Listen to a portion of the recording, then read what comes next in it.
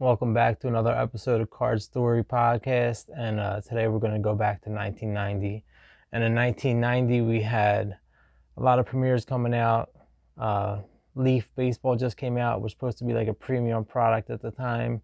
We had Skybox Basketball, which was a whole new design in basketball cards. We had Fleer Football, Action Pack Football, Fleer Stars and Stripes. Pro Set did a collectible book, and Star Picks came out. So there's a lot of new products coming out. Hockey released 4 new sets. You had O-Pee-Chee Premier, you had Upper Deck, you had Score, and you had Pro Set. So a lot of new products are coming out in 1990. And one of the main things I collected in 1990 was Marvel Universe. And I was about 12 years old, and the holograms in that set were pretty cool. It was a whole new design, and Marvel was always big. And that has the Stan Lee card in it. So those cards are still popular now. I don't know what I did with any of those cards. I lost all of them. Probably sold them all at the flea market.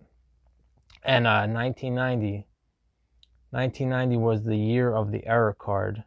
Like, there was some error cards before that, but 1990, there were so many error cards in these sets. There was too many to name. But the most famous error card comes from 1990 Topps. It's the Frank Thomas, no name on front. That card recently sold, just in a recent time, like a PSA Altered sold for $6,000, and a BGS 8 sold for $8,700. They're the 2 most recent sales for that card.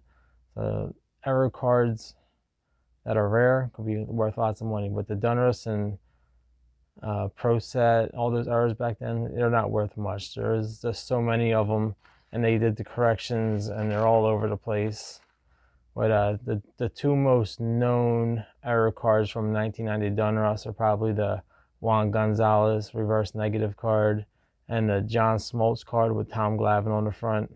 Neither are worth much, but they're the 2 that you probably know the best. And then in that year, in 1990, Topps also made a George Bush card in his Yale college uniform, which is really hard to get. Topps said they made 100 or less of these cards, and they were like given to the White House, and there's a glossy version of some, and I don't even know where they got distributed, but if you can find one out in the wild, they go for a pretty lot of money. Like a PSA Altered recently sold for $3,450 and $3,550, and a PSA 8 was $15,000, but a best offer was accepted. So some of these junk wax error cards you can find could be worth lots of money if you can find these errors or short prints. And like, let's start out with 1990 football, the draft class that year. You had 2 quarterbacks coming in that were supposed to be huge quarterbacks in the NFL. Jeff George, which every team wanted. People were trying to get Jeff George. He had a monster arm, but never really panned out to be a great NFL quarterback. He had a couple good years, but cards are worth nothing. And you had Andre Ware, who was the 7th pick in the draft. He was the Heisman Trophy winner. He went to the Detroit Lions. Never panned out, never did nothing. And Jeff George was the 1st pick in the draft. The number 2 pick in the draft was Blair Thomas by the Jets, a running back. It was a bust. The only good player that actually came out of this draft was Emmitt Smith, who was picked 17th overall by Dallas, and he's the only Hall of Famer in this 1st round. And like, you had Darrell Thompson, running back, Steve Broussard, running back, Rodney Hampton. He had a few good years for the Giants, and Dexter Carter. He was a bum for the 49ers. And then in baseball, 1990 baseball, you had some guys that were getting good money at that time. Like Ben McDonald was a huge prospect. His cards were big. And Steve Avery, his 1990 Leaf, that card was going for well over $20 at the time. He was a big deal. You had players like Todd Zeile, Eric Anthony, John Olerud, Joey Albert Bell.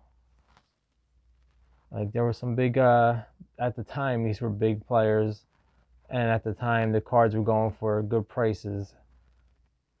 And we have in the NHL, it was a pretty big year in the NHL. We got all these new cards coming out. You got Jaromir Jagr, And it was Eric Lindros. Like, that Score card was a pretty big card at the time. Eric Lindros was so big with Score. He must have had a special deal with Score or something. Because when you bought the factory set, it came with the Eric Lindros set in it.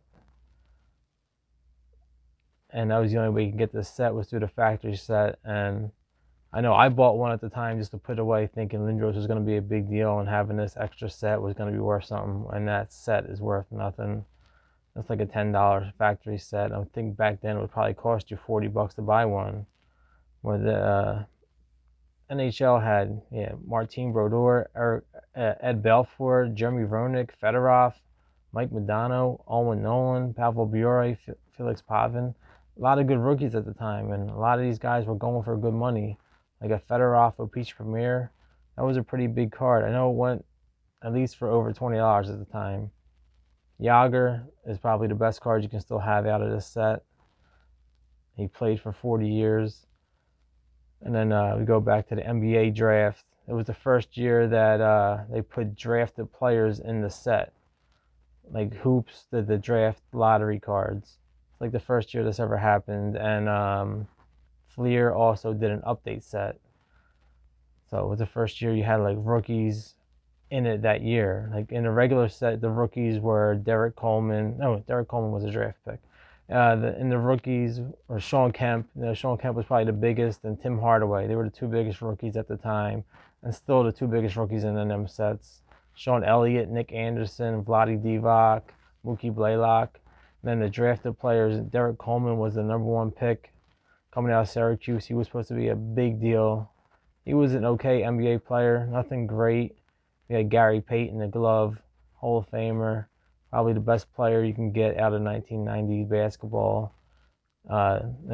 Dee Brown was a slam dunk champion. He was in the Fleer update. Willie Burton, he wound up putting up some big numbers for a few years, but wasn't a good NBA player, but he did have a 50-point game when he played for the Sixers. Who else we got? Bo Kimball. He was supposed to be a great NBA player. Might be one of the biggest busts, him and Lionel Simmons. Bo Kimball was in the movie. He played with Len Bias. And I thought Bo Kimball was going to be a great NBA player, and he was nobody. He turned out to be a big bust. But 1990 was a pretty great year all over. Leaf, Frank Thomas is probably the biggest card from 1990. I just recently bought a 1990 Leaf Frank Thomas. I'm trying to add cards to my collection that I didn't have growing up. So I got a Leaf Frank Thomas, and I got a 1990 Topps Frank Thomas PSA 9, and the Leaf's a PSA 9. So I'm trying to add some cards